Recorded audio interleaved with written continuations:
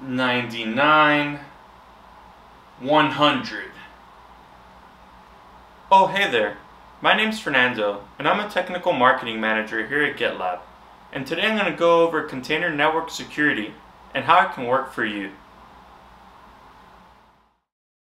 GitLab provides and manages Cilium, a network plugin for Kubernetes that can be used to implement support for network policy resources. A network policy is a specification of how a group of pods are allowed to communicate with each other and other network endpoints. Network policies make sure pods are secure and aren't communicating with any pods they shouldn't be communicating with. In this example, I'm going to show you how a network policy can only allow a pod with a certain label to be able to access another pod. There are many other ways to configure network policies. For more information on this, see the links in the description. Let's create a network policy. Here's a network policy which only allows pods with the label access equals true to make requests to pods with the label app equals notes. I will apply this policy to the staging namespace where my application is hosted. By default, if there is no network policy created, then all incoming and outgoing traffic is allowed within that namespace.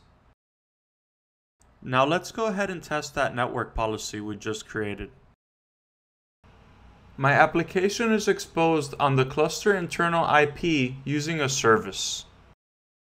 Here I'm creating a pod in the same namespace without the label access equals true. Now let's send the request to our node service. We can see that it times out. Now I'm going to create a container within the namespace with the label access equals true. Now sending a request to our node service does not time out and comes back with a response.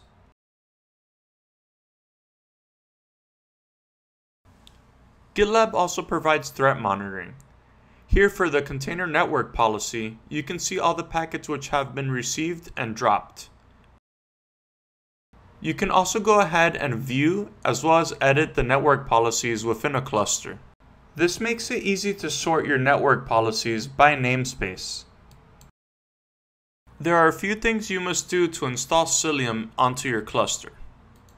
First, you must set up GitLab Managed Apps. This can be done by adding Cilium to the config.yaml. In the GitLab ci.yaml file, you must add the Managed Cluster Applications GitLab template. From your Kubernetes cluster settings, you must add the project you are using as a cluster management project. Thanks for watching, and be sure to subscribe. For more information on container network security, see the links in the description. Here at GitLab, everyone can contribute.